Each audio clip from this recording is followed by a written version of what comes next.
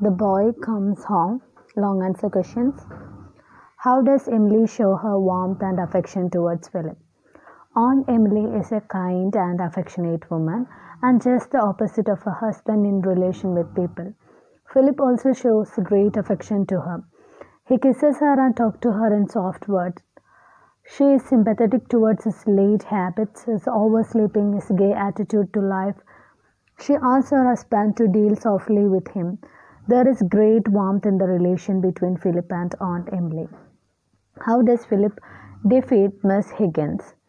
Everybody in the house is afraid of Miss Higgins.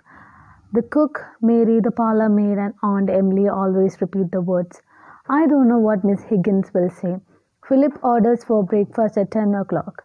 The strict order of Uncle James is to give breakfast at 8. Mary is afraid of Miss Higgins and cannot bring breakfast without the permission of Miss Higgins. Philip takes up the responsibility of dealing with Miss Higgins when she tells him that breakfast is at 8 and the rule cannot be broken. He orders her to obey him. She gets angry and gives notice to quit service.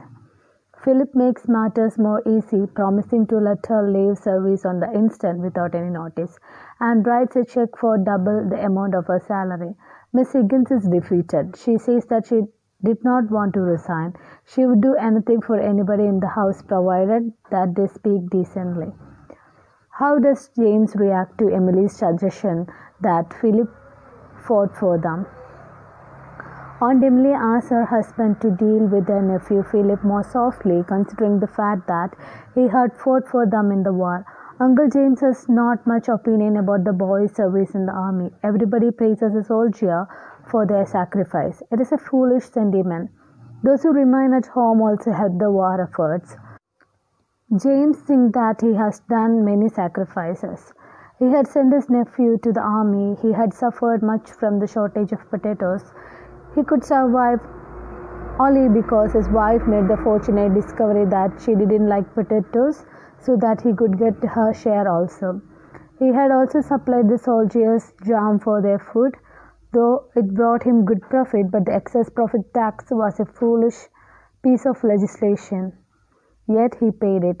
Whatever was the amount, he does not want to boast of its size. Describe the incident in which Philip claimed he became 25. Philip describes a critical situation in the war front which made him a man of 25 or 35 or 45. It happened at Somme. Their company was in support, lying in the most inhospitable trenches. The company commander sent a messenger to know whether they could move. The CEO ordered them to hang on. The Germans availed this opportunity to capture the company commander. Philip was the next commander. He sent a messenger to ask whether they could move. The man was captured and killed. He sent a second messenger who also faced the sad end. It was murder to send any more. On his own initiative, he moved his man to another trench 500 yards to the right. After that, he reported to the CEO if he had not acted so wisely and courageously, the entire company would have been wiped out. It was a bold action that made him 25. After threatening him with the revolver and bomb, how does Philip finally subdue James?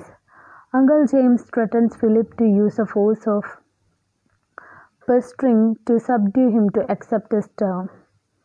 Philip's father had made him his guardian with the right to hold his money until he became 25. Philip takes his revolver and threatens to use it against his uncle. James is frightened at the sight of the revolver and asks Philip to put it away. Philip takes a bomb and threatens to use it also. Uncle James still persists in his demand. Philip hurls the revolver straight at James and pretends to shoot him. Uncle James submits to his nephew and offers to take orders from him. How do James and Philip settle the matter comfortably? The Boy Comes Home is a comic episode. Part of the action is real and part a dream that comes to Uncle James. Uncle James wants to force his nephew Philip to join his business, but he has doubt about the gay young man and is prepared to confront him. His wife asks him to deal softly. He waits for Philip, who is taking his breakfast. In the meanwhile, he falls asleep over the newspaper and sees a dream in which Philip threatened to shoot him with his revolver. After a long argument, Philip points the revolver at him. James is frightened. He submits to his nephew. At this point, he wakes up and sees Philip coming out of the kitchen after his breakfast. James is under the effect of the dream and deals with Philip in a gentle and soft way.